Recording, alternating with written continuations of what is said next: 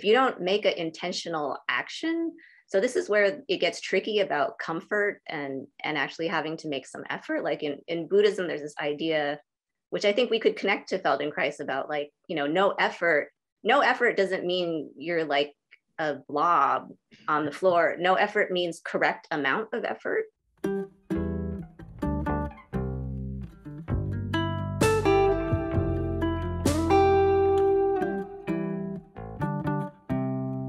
Sometimes things change first on the level of language.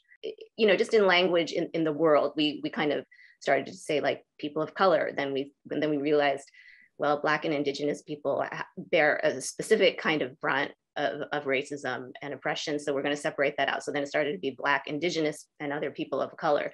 Now, but wait, you know, this sounding like we're a marginalized, we're a minority.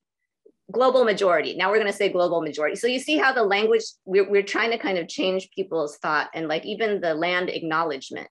So the idea of acknowledging I'm on Tongva land, like this action may seem to people very small, but it's a way of highlighting a contradiction, that is that we are all settlers, most of us, on land that is not ours, and what is our responsibility? What is the correct action? What is the correct effort to correct that? You know, we were talking about the kind of pervasiveness of whiteness or white culture. And I feel like as a light-skinned East Asian person in the culture, if I'm not intentional about educating myself and politicizing myself, the culture will just try to pull me towards whiteness. But I know that I'm not of European heritage. I'm not, you know, I may enjoy certain privileges, but I think that partly I started down this path because I was trying to teach classes about race and theater.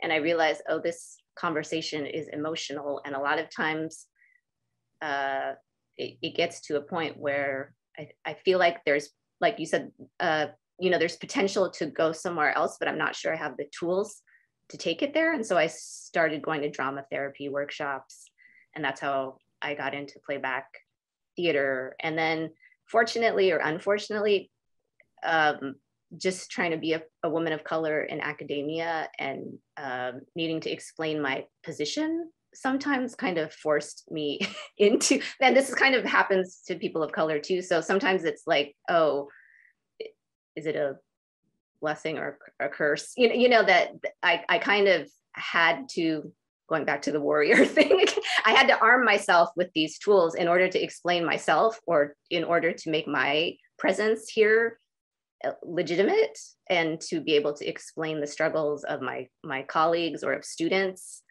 who are having a hard time with kind of the white supremacy in the academy.